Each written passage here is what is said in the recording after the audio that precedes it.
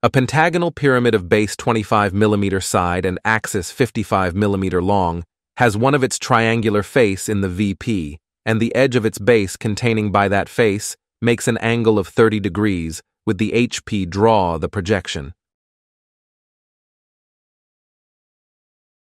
This is the required pentagonal pyramid of base side 25 mm. Its axis is 55 mm long. It is resting on one of its triangular face on the vertical plane, and the edge of the base, containing by this triangular face, makes an angle of 30 degrees with the horizontal plane. Now we have to draw the projection in this position of the pyramid. Let's see how to draw on drawing sheet with the help of drafter.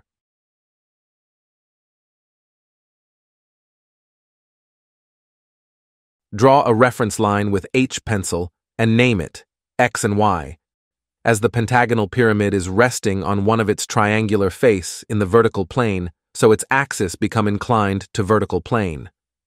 Now to draw the first step, we will first consider the axis perpendicular to the plane to which it is inclined, so assume the axis of the pyramid perpendicular to vertical plane and draw the true shape of the base, that is pentagon.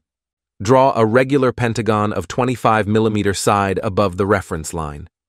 Join all the corner to the center of the pentagon to represent the slant edges.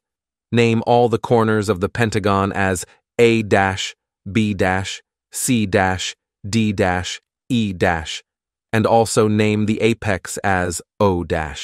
Draw the projectors from each corner of the pentagon till the reference line and name the corresponding points as A, B, E, C, D.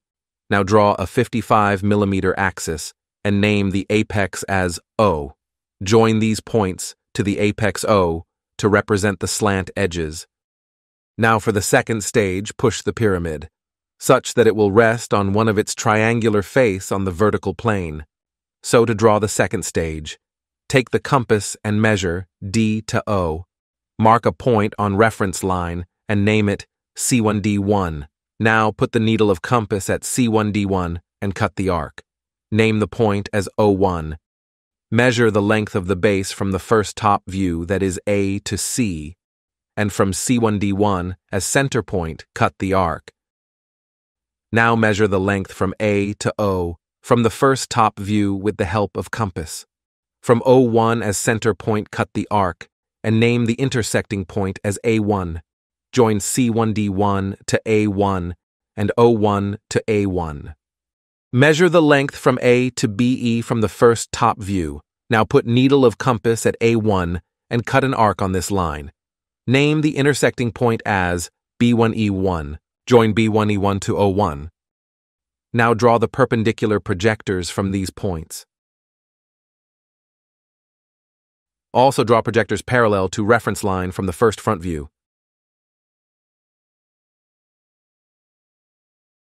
Name the intersecting points as A1-, B1-, C1-, D1-, E1-, and O1-. Now join A1- to B1-, B1- to C1-, C1- to D1-, D1- to E1-, and E1- to A1-. Now join the slant edges, B1- to O1-, E1- to O1-, A1- to O1-. These two slant edges will not be visible from the front, so join them as hidden edges. We have completed two stages. Now we have to draw the projections for the final stage. As given in the question, the edge of the base containing by that triangular face, which is resting in the VP, is inclined at 30 degrees to the HP. C, D is the edge which is containing by that triangular face. Draw a line inclined at 30 degrees above the reference line. We have to trace this figure on this line, like this. So, anywhere on this line, mark a point and name it as D2-. Measure the length C1- to D1- with the compass. From D2- as center point, cut an arc on this inclined line and name the point as C2-. Join D2- and C2-. Now measure C1- to O1-. Put needle of compass at C2- and draw an arc.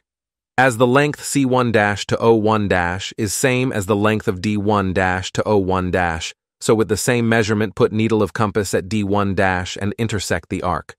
Name the intersection point as O2-. Join C2-O2- and D2-O2- as hidden line.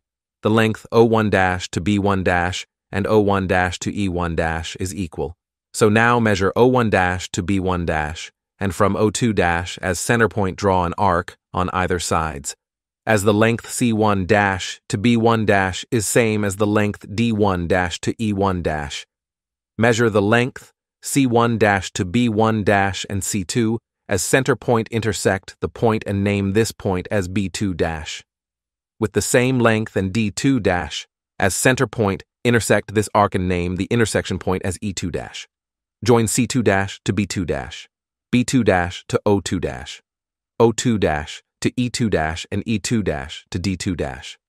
The length B1- to A1- is equal to the length E1- to A1-. So measure the length B1- to A1- and B2- as center point, draw an arc. Now put the needle of compass at E2- and intersect this arc and name the intersection point as A2-. Finally join B2- to A2- and A2- to E2-. Finally join A2- to O2-. This is the required final front view. To draw the final top view, draw the perpendicular projectors from every corner point of the final front view.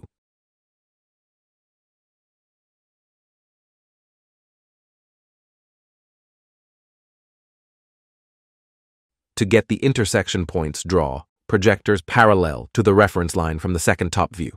Name the intersection points as A2, B2, C2, D2, and E2. Join A2 to B2, B2 to C2, C2 to D2, D2 to E2, and E2 to AA2. Now join the slant edges, that is A2 to O2, B2 to O2, C2 to O2, D2 to O2, and E2 to O2. Now we have to determine the hidden edge. Can you guess the hidden edge?